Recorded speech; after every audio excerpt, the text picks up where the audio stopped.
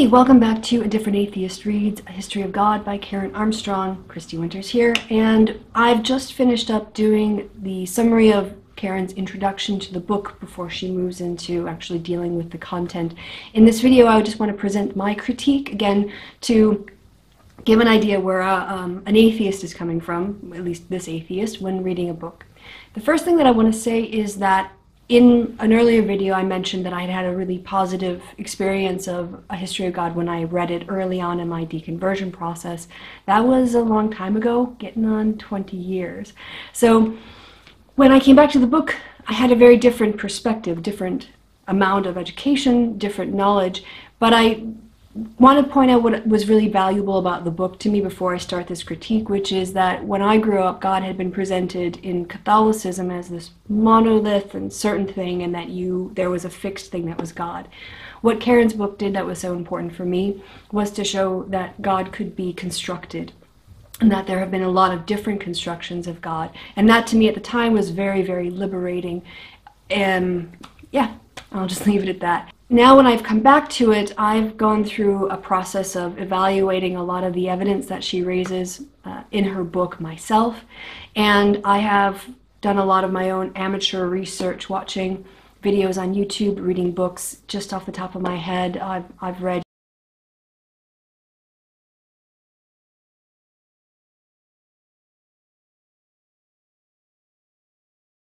and so I've done a lot of independent research and study on not only, say, the different approaches to God, but also the textual evidence, the archaeological evidence. And in that, I now come from a very different place than I did when I first approached the book. I'm also, importantly, now an academic, and having gone through the PhD process and being a published author where I have gone through the very, very painful and humiliating peer review process, I also have a different set of norms and a different set of values that I'm going to bring to the book than I did the first time that I read it. Lack of clear language. Lack of clear language. This is something that Karen does that drives me crazy. And I'm going to point out what I mean by a lack of clear language by looking at the first lines of the book that she opens with. It says, "As a child, I had a number of strong religious beliefs, but little faith in God. There is a distinction between belief in a set of propositions and a faith which enables us to put our trust in them." But, okay, but what are they? What are these distinctions? And there are really three words in those two sentences that beg for a clarification. Beliefs, faith, and trust. Now, you can make an argument definitionally that these are three connected words, but the problem is people use them in a lot of different ways. And when Karen Armstrong says something such as, there is a distinction between belief in a set of propositions and a faith which enables us to put our trust in them, well, what is that distinction? Can you define it? Can you clarify? This is an assertion, it's not an explanation. And I personally, because I deal with political behavior, I'm a social scientist, and we have a lot of concepts that we have to deal with. Having precise definitions of concepts is really, really important. And for me, you could have a strong religious faith, but little belief in God, or a strong religious faith, but little trust in God. You know, just tell me what you mean. Don't say that there is a distinction, then don't explain what it is. Did I mention I'm going to be ranting? I'm going to be ranting a little bit in the video, but I'm hoping that if I get the rants out now, then I don't have to keep ranting. First problem that I have with Karen Armstrong, that is a lack of clear language. The next problem gets down to the way she does her introduction. I understand that it's good to set up a personal relationship with your audience in an introduction. You want to make a personal connection, but the introduction to a book should really introduce the book. And she basically goes on a 4-page autobiography without really connecting it to a larger question. You have to read through, I think, 4 pages before you get to the point where she actually discusses something about the book. And yes, in my introduction that I did, the review, I brought that list of attributes where we are able to evaluate how Karen herself goes through this process of feeling God is distant and associating him more with the agonies of hell, which feel closer and more personal than the transcendent God, and how she broke that down and found a personal expression that dealt with creativity. Frankly, I did more work to provide a framework for interpreting her first 4 pages of her introduction than she did. And for me, that's just, as an academic, you have a duty to always be showing your audience where they're going or connecting it to what they've already seen. So I read through the introduction quite frustrated, going, okay, but what's the book about? What's the book about? What's the book about? And even then, when we get to what the book is about, we don't really get to what the book is about. Rant 3 is this really terrible habit she has of claiming to say what people think or what people believed at a certain time. And the problem I'm going to have with that repeatedly has to do with a lack of evidence. And let me explain. When we look at ancient writings to try to understand how the authors understood the world, we can only really speak about the understanding of the people for whom we have writing, right? And those are going to be educated, wealthy, elite men for much of human history, and especially in this time period. So when Karen Armstrong in her chapters talk about what people thought about a myth, that people took it literally or people didn't take it literally, or what people believed, I just gotta say, how could you possibly know what slaves believed? How do you know what women were thinking, Jewish women were thinking during the Babylonian exile? How can you possibly know what a young child was thinking? If you want to talk about what people think and what people believe, please point me to some evidence. Because if you tell me that people believed X, frankly, my undergraduate students wouldn't get away with that in their essays. Because if they said, well, people believe that, my question to them is, give me some polling data, give me some evidence. And I understand that they didn't have polls back in ancient times, but that's all the more reason to be careful about what we say people think, and especially about what women were thinking. Because if we start conflating the experiences of women and men to be what people think, then we're really ignoring the patriarchy that exists within these texts, women in the text, the fact that they're property. So, don't ever say what people think if you don't have evidence, please. Please. You can speculate. It might have been the case that some people thought this, or it might have been the case that some people approached it in that way, but unless you have evidence, please don't tell me what people think, because I won't believe you. The other thing that I want to say a little bit about her first few chapters is that I've noticed she published the book in 1993, which meant she was maybe even writing it in 1992, 1991, fair enough. But when I went to the sources in her bibliography and her notes, in the first several chapters, a lot of her books are really out of date, really, really out of date, like from the 70s, 60s, and before. I saw very little evidence of any modern scholarship in the first few chapters in terms of what she was referencing. That to me is problematic, because when I went through the entire book, she did have more recent publications, things from the late 80s and the early 90s, but only on Islam. And it just seemed, from looking at it, that her understanding of Christianity kind of stopped in the mid-70s. And that might not be the case, but in terms of what she's referencing, it stops in the 1970s or 80s. You guys can check the book to get the latest dates for her sort of Jewish chapters and chapters on Christianity, but that was my impression. And as we move forward, when we see her talking about Abraham or Moses, she's going to talk about them as historical figures, when really in the 1980s people knew that they were myths, that there was no historical Moses, there was no historical Abraham, there's no archaeological evidence to support 40 years of wandering in the desert, there's no archaeological evidence to support a lot of the claims that are made in the earliest books of the Torah.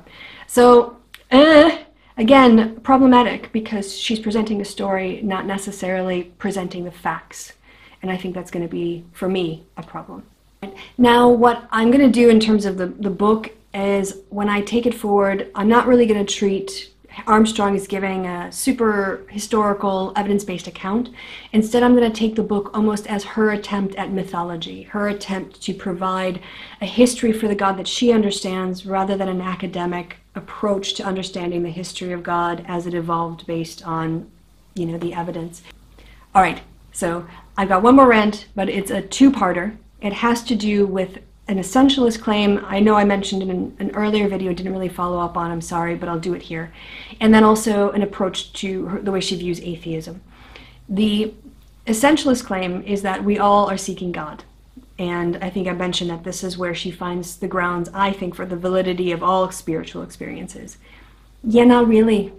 Not really. Not all of us are searching for God. And the idea that humanism is a religion is just wrong. It's just wrong if you look up what the definition of a religion is. And the idea that it does have a set of beliefs that involve some kind of supernatural force or a creator of the universe. That's a religion. Humanism, not a religion. Because it doesn't have any of the qualities that a religion would have. And I'm actually going to go back to my favorite source, Wikipedia, which I know you all love as such a credible source. But it's actually pretty good for a general, explanation. The first Humanist Manifesto was issued by a conference held at the University of Chicago in 1933. They identified humanism as an ideology, not a religion, ideology, that espouses reason, ethics, and social and economic justice, and they called for science to replace dogma and the supernatural as the basis of morality and decision-making.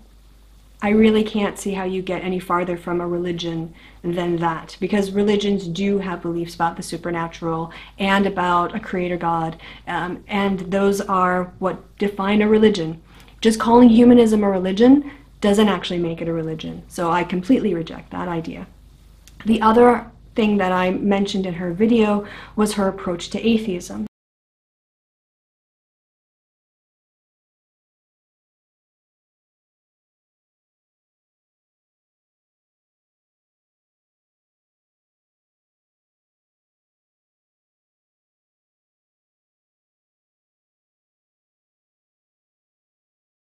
And the way that she sees atheism is a corrective mirror to theists. And atheists, I guess, when people put up a conception of God, atheism is a way to reject that conception because it's completely incomplete. This is problematic for the reason I got back to in my video about not having common definitions or putting ideas in a conceptual box and then saying we can't say anything about it. Because what she's saying is that every particular conception of God that's been brought out, whether it's patriarchal or 18th century, whatever else, when atheists reject that, they're just rejecting that particular manifestation of God. But they're not really rejecting God, because God is the reality that we can't describe. So they can never really touch that God. They can never get at him. They can never really engage with him. They can never take him up and his existence up, because they're only ever dealing with a mirage, an epiphenomenal experience or a portrayal of God that has no substance, that is actually connected to the real God. Yeah, that's just not particularly helpful, right? What you're saying is that God exists, but every time you try to describe God, if an atheist brings up an objection, you just go, well, words can't really say what that is, so you're not really rejecting God because you can't, because I put God on a special box on a special shelf and you can't do anything to him.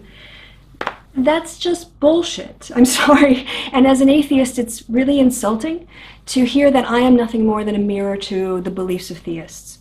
Not true. It's not true that atheists only reject a particular idea of God in a particular time period. I think ontologically, epistemologically, morally, historically, scientifically, we have a lot of objections to what people claim about God. And basically what she's saying here is that her history is a history of what people create expressively from themselves about God. Not that God is an external coming in that people are relating it, but rather they're inventing their own ideas of God. And if you're saying that everyone is inventing their own idea of God, well then you can't really blame atheists for coming along and saying that just doesn't make any sense to me. That is just made up. And our purpose as atheists is not to merely exist to help theists refine their idea of God.